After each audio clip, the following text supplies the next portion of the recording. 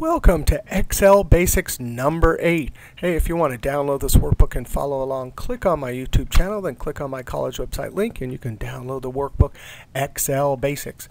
Hey, in this video, we want to talk about cell references in formulas. Here, our example is we have names, we have some grades for students, there's the max possible, and we want to create a formula that will calculate the percentage grade. I'm going to click in this cell right here, and we type an equal sign as the first character for any formula, and then I'm going to use my mouse for this one. I'm going to click on this divided by this cell right here. Now, the way we should read this is equals one cell to my left, because when I copy this down, I want to always look one cell to my left. So equals one cell to my left divided by whatever's in B2. Now I'm going to hit Enter, and I'm going to type equals one cell to my left divided by, and I'm going to click on B2 again. You see how relatively we're always clicking one cell to the left, but this formula always needs somehow to be locked on B2. I'm going to hit Enter, equals one cell to my left divided by, and I'm going to click on B2. Notice B2 is being used every time. Enter, equals one cell to my left divided by B2. Now, this is getting annoying. There's got to be a way in Excel, instead of having to create all these formulas by hand, there's got to be a way to tell Excel, hey, please lock on B2 or be absolutely B2. Now, I'm going to hit Ctrl Enter because I want to show you what will happen if we actually copied this formula down. Notice, relative to the formula, I'm one cell to my left, and this one is 1, 2, 3, 4 up and one to the left. I'm going to hold Control and tap Enter to put the formula in the cell and keep that cell highlighted. And then I'm just going to point to my fill handle right there, and when I see my crosshair or angry rabbit, I'm going to click down one. Now I'm going to click in this cell and hit F2. Notice these are relative cell references. We talked about this in an earlier video, but the Excel obeyed us perfectly. It's looking one cell to my left and 1, 2, 3, 4 above and one to my left. So this will not work. You see, it went from B2 to B3 and it went from B6 to B7. Control Enter, and I'm going to copy it down one more just to illustrate this. References. But look at this. B8, which is 1 to my left, and B4, which is still 4 up and 1 to my left. I'm going to hit Enter. I'm going to highlight this whole range here and hit the Delete key. Now I'm going to come up to this top cell right here. I'm going to build that formula again, and we'll learn how to lock one of the cells. I'm going to type an equal sign, click on one cell to my left, divided by, and B2. Now here's the crucial part. There are two directions in Excel, up and down, which is a column, and left to right, which is a row. So row 2, column B. Now, when you're doing cell references, we need to lock this. And let's just skip the chase and say what the keyboard shortcut is to put the secret code in. Hit your F4 key. Those two dollar signs have locked this cell references in both directions. The dollar sign in front of the B means if we were to copy it across columns, it would be locked.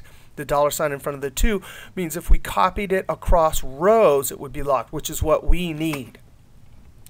That F4 key puts in the dollar signs. Those are just arbitrary codes. They just had to decide something to put in front of the column and the row to lock it. I'm going to Control Enter, and then I'm going to use my double click the fill handle trick and send it down. Double click and send it down. That's copying it.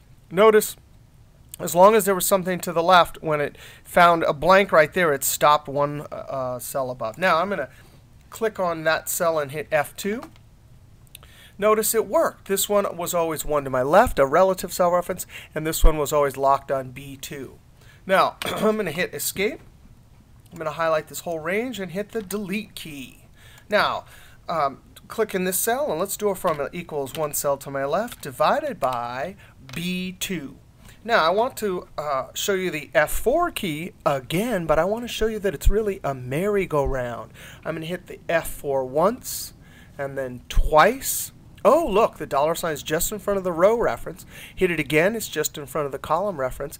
Hit it a fourth time, 1, 2, 3, 4, and it is back to relative. So that's why it's a merry-go-round. You can just cycle through all the cell references. Now, this means column and row reference are locked. This means just the row reference is locked. And this is what we need for our formula, because when we copy this formula down, we're going across rows. Across rows. That's how I memorize it. There's other ways to, to think about this. But that's it. Let's Ctrl Enter and then double click and send it down.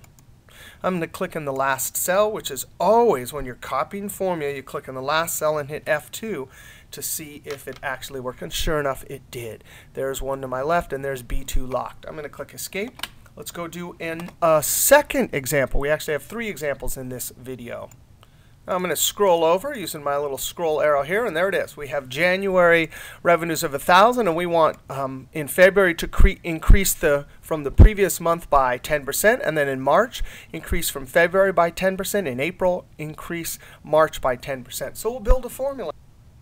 Equals one cell to my left times, and then I'm going to click on my F4, and I'm going to use my merry-go-round key, the F4. Hit it once. Those 2 dollar signs means locked when going across the rows. Dollar sign in front of the F means locked across the column. And that's what we want here, because we're going to copy this formula from the F column to the G column, and we want it locked on F. So I'm going to hit the F4 again and again. That's all we need, the dollar sign in front of the F. Control Enter, and then I'm going to drag it over and see if I can get all the way to May.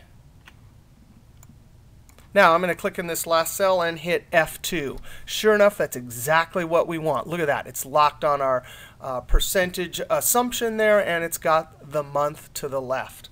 I'm going to click Escape. Now let's go look at our final example. I'm going to go down to this table. Now I zoomed way out here so you could see the whole table. We're going to figure out the value of our pension. We have years here, percentage here, and here's our yearly input. Now I want you to highlight the whole range, because I'm going to show you an alternative to having to copy your formula down and over. If you highlight the whole range up front, create your formula here, all you have to do is hit Control Enter, and it will populate all the cells. Now I'm going to zoom way in here so we can see how to create this formula.